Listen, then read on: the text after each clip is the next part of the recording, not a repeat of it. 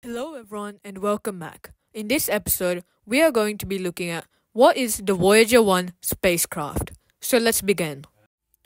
Voyager 1 is a space probe launched by NASA on September 5th, 1977. It is currently part of the Voyager program, which includes the Voyager 1 and Voyager 2 currently, to study the outer solar system and the interstellar space beyond the Sun's heliosphere. It was launched 16 days after its twin, Voyager 2. It communicates through the NASA Deep Space Network, also known as DSN. This is done to receive commands and to transmit data to Earth. Real-time distance and velocity data are provided by NASA and JPL at a distance of 165.2 astronomical units, also known as 24.7 billion kilometers, from Earth as of October 2024. It is the most distant human-made object from Earth. The probe made flybys of Jupiter, Saturn, and Saturn's largest moon, Titan. NASA had a choice of either doing a Pluto or Titan flyby. Exploration of the moon took priority because it was known to have a substantial atmosphere. Voyager 1 had studied the weather, magnetic fields, and rings artists' rendering of the Voyager spacecraft design of the two gas giants and was the first probe to provide detailed images of mission-type outer planetary heliosphere and their moons. As a part of the Voyager program, and like its sister craft operator, NASA/Jet Propulsion Laboratory Voyager 2, the spacecraft's extended mission is to locate and study the regions of COSPAR ID 1977-084A, boundaries of the outer heliosphere, and to begin exploring the interstellar SATCAT number 10321 medium. Voyager 1 crossed the heliopause and entered interstellar space on August 25th, 2012, making the first spacecraft to do so. 2 years later, Voyager 1 began experiencing a third wave of coronal mass ejections from the Sun that continued to do at least December 15th, 2014. Further, mission 47 years, 1 month and 24 days duration elapsed. In 2017, the Voyager team successfully fired the spacecraft's trajectory planetary mission, 3 years correction maneuver, thrusters for the first time since 1980, enabling 3 months 9 days the mission to be extended by 2 to 3 years.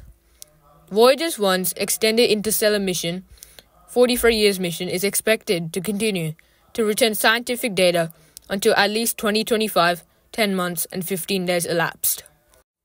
It currently has a maximum lifespan of until 2030, and it has radioisotope thermoelectric generators, which may supply enough electricity to power the return engineering spacecraft properties data until 2036. Let's continue with talking about the history. A 1960s proposal for a grand tour to study the outer planets led NASA to start of mission begin work on a mission during the early 1970s. Information gathered by launch date September 5th, 1977 at 12:56 and 1 second UTC, the Pioneer 10 spacecraft helped engineers design Voyager to better cope rocket Titan IIIE. Initially, Voyager 1 was planned as Mariner 11 of the Mariner program due to budget cuts. The mission was reduced to flyby of Jupiter and Saturn and renamed the Mariner Jupiter-Saturn probes. The name was changed to closest March 5, 1979. Voyager, when the probe designs began to differ substantially from Mariner approach missions. Let's talk about the spacecraft components and other things. Voyager 1 was built by the Jet Propulsion Laboratory, also known as JPL. It has 16 distance 124,000 kilometer hydrazine thrusters, 3-axis stabilization gyroscopes, and referencing the flyby of Titan. There are lots of instruments to keep the probe's radio antenna pointed towards Earth.